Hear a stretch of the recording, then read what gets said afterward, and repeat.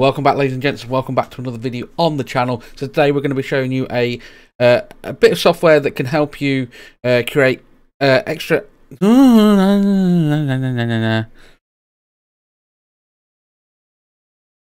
back, ladies and gents. Welcome back to another video on the channel. So today we're going to be starting a little series about a bit of software called OverStream Studio, which can help you, especially if you're doing sports content.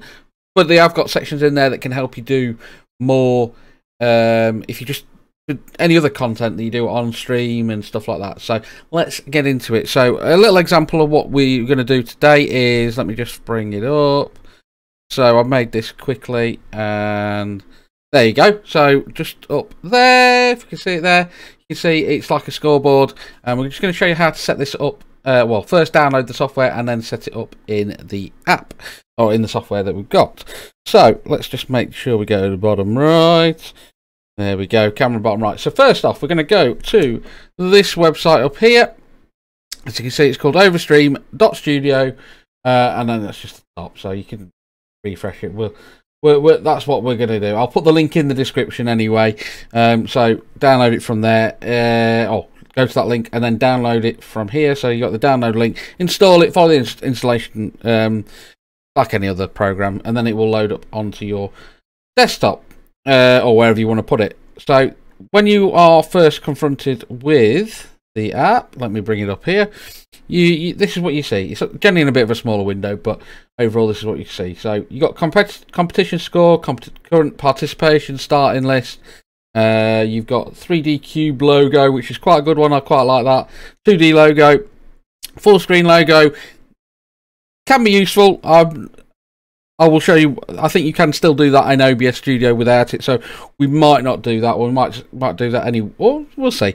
You can do a clock and then a ticker. Again, you can do tickers on it, but this one gives you a nice an overlay style for it, built in, ready to go. So first off, we're going to do the competition score one.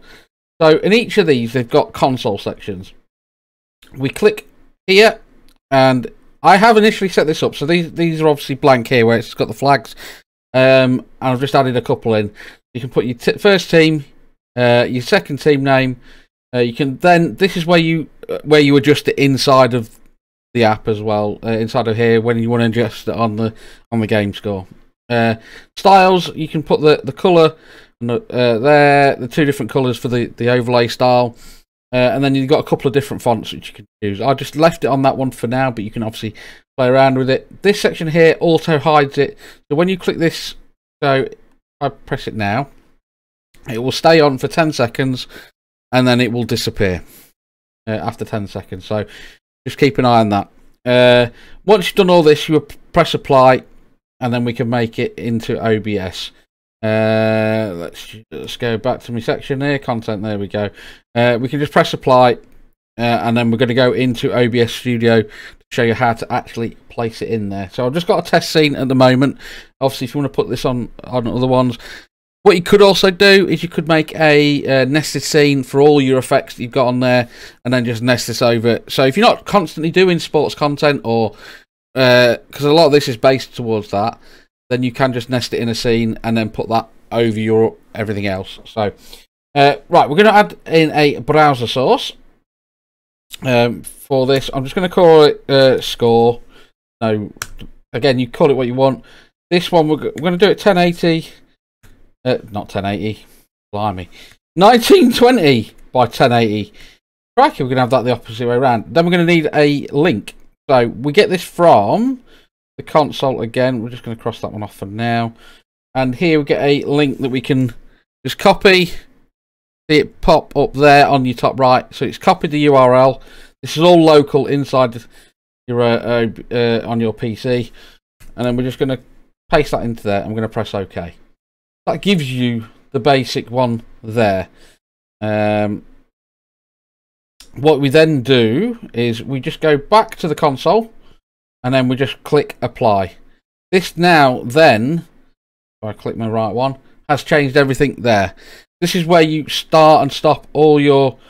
So we're just going to make. Oh, press the wrong one. There we make. Oh, too much stuff open. That's my problem. at times. So this is where we can start a countdown. We can do a backward timer. You can do a forward timer. I like to do a backward one because it's just what I'm used to. But like I say, you can do a forward timer. Press apply and then start it. Counting. Oh, there you go. It's got it on 45 minutes because I started it at the wrong point. If you want to add a score in, you can, and so on and so forth. Or you can take it off if it's been rejected by VAR or something like that. So hopefully, it's quite a simple one. Obviously, you can adjust it and make it fit your style, add in the flags where needed, things like that. So I think it's quite a good one to have. Like I say, it will disappear. So it will disappear on both of them here. And it's quite a handy way to control it. I've not tried to see if there's any hotkeys, because that would be quite nice in the future. Some hotkey support. You can just add things on the fly without actually having to go into the console bit. But there we go. Hopefully this helps. I will see you all in the next one. There will be a series of this, so catch all these ones. I will put links in the description, or there'll be a playlist, and we'll put that over on the end card here. So catch you all in the next one. Peace out.